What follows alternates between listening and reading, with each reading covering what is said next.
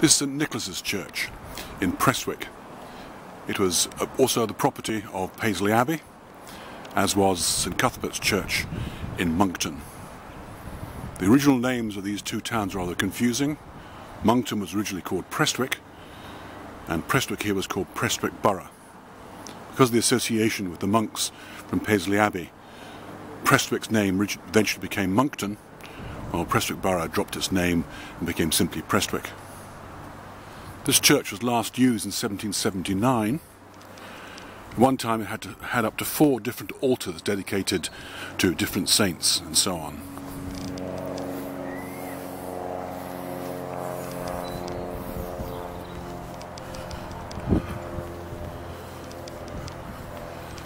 The original dedication of this church was by Walter FitzAlan, who was the first High Steward of Scotland.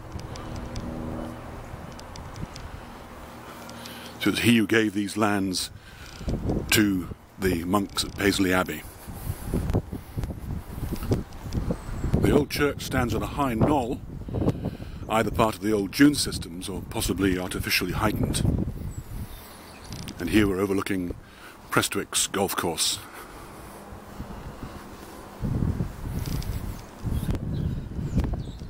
During Presbyterian times the church was still used, but the windows were made to look rather more austere.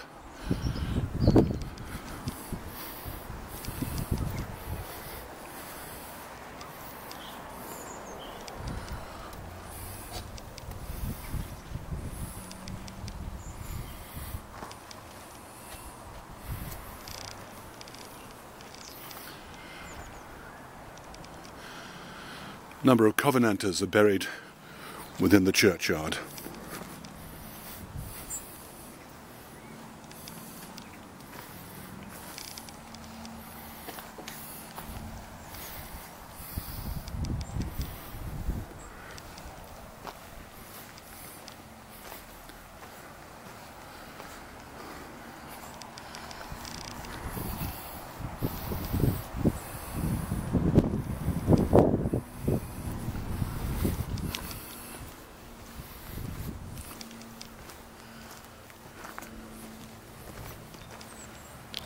This old grave slab lies in the Prestwick Old Church, that is St Nicholas.